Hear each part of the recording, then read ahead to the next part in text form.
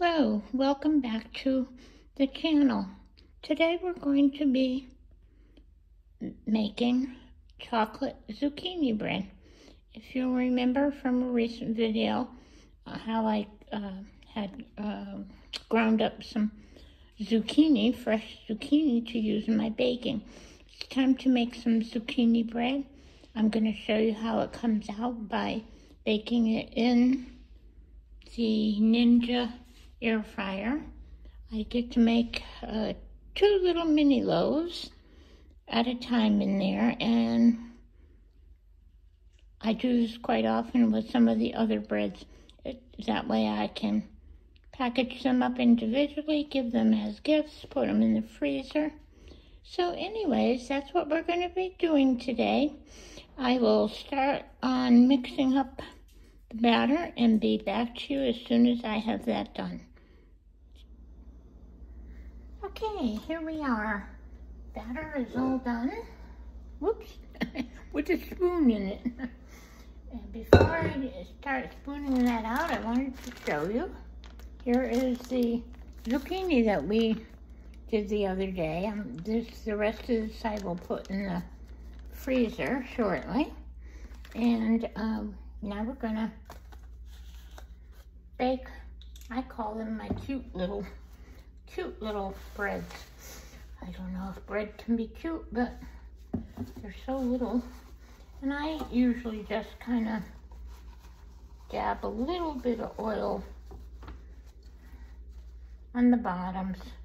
I don't use the spray oil anymore like I used to, because I just felt that sometimes you get more on there than what you really need. And if you'll notice, these are little tiny loaf pans that basically are going to go in this air fryer once we get it all set.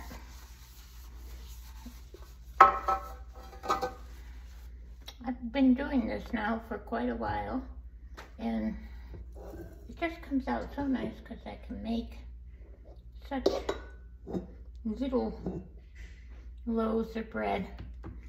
Nice to keep for gifts, or just yourself when you don't want to cut into a whole loaf of zucchini bread and use it all up at once. I find that one of these is enough for a few days of snacking if you want to. I think I'll probably get maybe, I'm guessing maybe about three loaves of bread out of this. We'll see. I can cook two at a time in the air fryer, and within about 20 minutes. That's what I have found. It takes about 20 minutes no matter what ones I'm making. Now, this is the first time I've done the zucchini chocolate in there, so it'll be kind of a trial doing this. I'm just filling a little until I see how much batter I have left. So I'm going to start with hoping that I'm going to get 3 loaves of bread out of this. I'm thinking I should. As you probably have noticed, I am one of the messiest cookers there could be. When I get done, it looks like a train ran through my kitchen. I'm always grumbling at myself about the mess I make, but the next time I do it, I make a mess again. Okay, so I want to fill these up if I can, pretty much halfway at least. I think I'm going to have enough batter to do that on all of them. Of course, each bread makes up a different amount of batter. See what I mean? I drop it everywhere.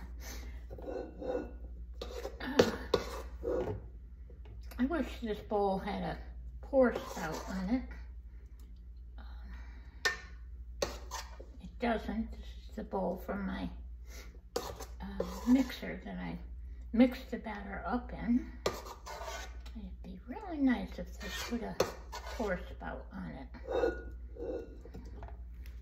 I think overall that would Make life a lot easier when you're mixing, especially when you're mixing up batter type things.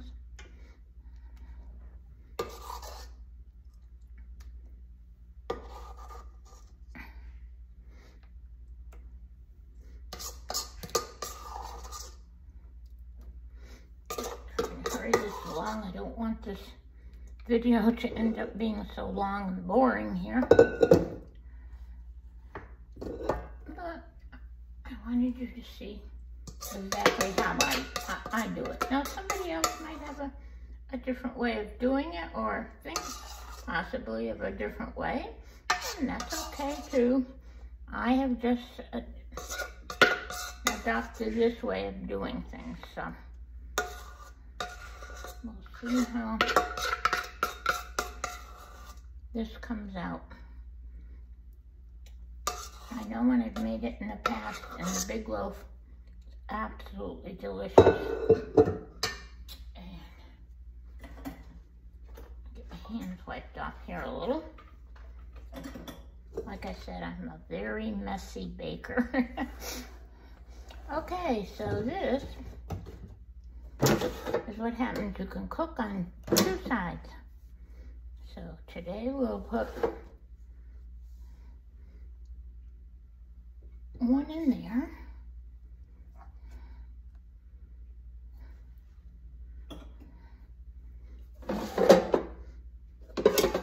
One in here.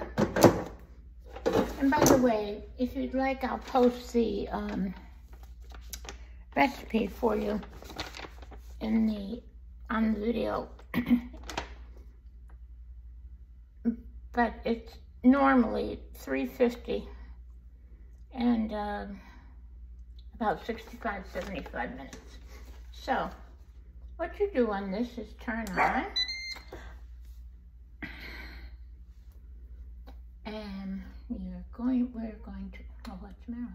we're going to bake, and then you can set your temperature 350. Now I'm going to set it for 20 because that's what I've been doing for the others. And then we're going to do the second one. You go and bake in second one. And we want the temperature up at 350 and the time 20. And start.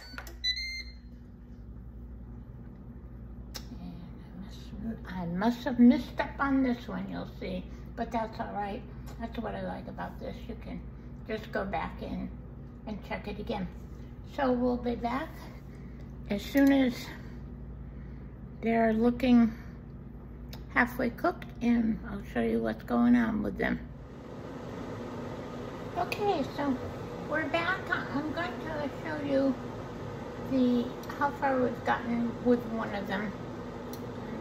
All we have to do that is hit the start, pause. You can pause it, you can bring it out. I want you to be able to see in there. Looks done, but I doubt it, because this is the one I messed up on the number of minutes I put it in there, so I'm thinking the inside's not going to be done. Close to it though. That's interesting. Let's see what this one looks like.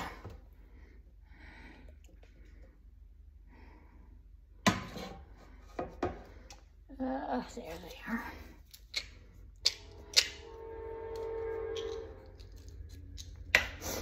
I don't think this is done yet, is it? No, it's not. So it's going to have to go the full amount of time I thought it would. And I'm going to add another 5 minutes to this.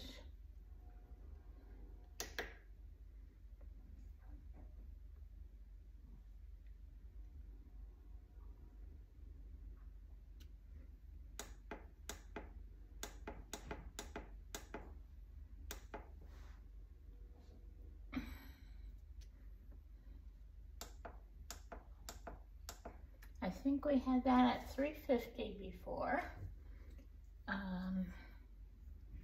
And now we're going to look for some time. I think we'll put it, seeing I messed up on the time before, let's cook it another 10 minutes. That's what I mean about this. This is so simple. If you make a mistake, it's really not a mistake. You can correct it almost any time. So now, again, we're going to have to wait a little bit, and I'll be back to show you the finished product soon. And I'm also, while I'm talking with you, let me give you some of the ingredients for this. Eggs, honey, vegetable oil, brown sugar, vanilla extract, salt, baking soda, baking powder, and then some baking cocoa, flour, the zucchini, of course, and chocolate chips. And like I said, I'm going to post that recipe for you in case you're interested in giving it a try. Okay, we'll be back soon. Well, here we are, back for the finished product, actually. This is one. Too hot to pick up, but you can see that, I think. I checked it with a toothpick, and it seems that's my old way. There goes those little critters again. And then I want you to notice that I've still got that third one. You can just keep going and putting more in here. As many as you want. Bake one, meaning you're going to do one. Oops, forgot to turn it on. One, bake 350, and I think the time on that I've gotten now is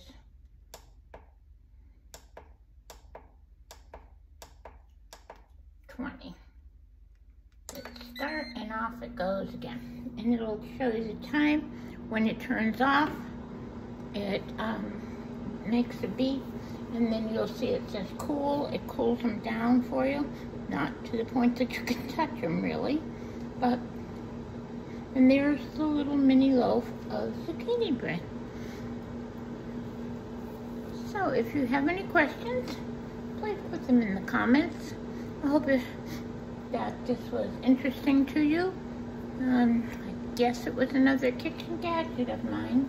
I don't know that you would call an air fryer a gadget, but I really enjoy using this one. I use it a lot, and like I said, I use it a lot for the breads. And that way I don't have to turn on my oven and heat up the place in the summertime. So, I hope you enjoyed the video, and if you did, please like, subscribe, and share. And until the next time, I'll see you again. Remember to be well, take care of yourself, and check on your elders when you get a chance. Make sure everything is all right with them. Again, thank you for joining the channel. Bye-bye.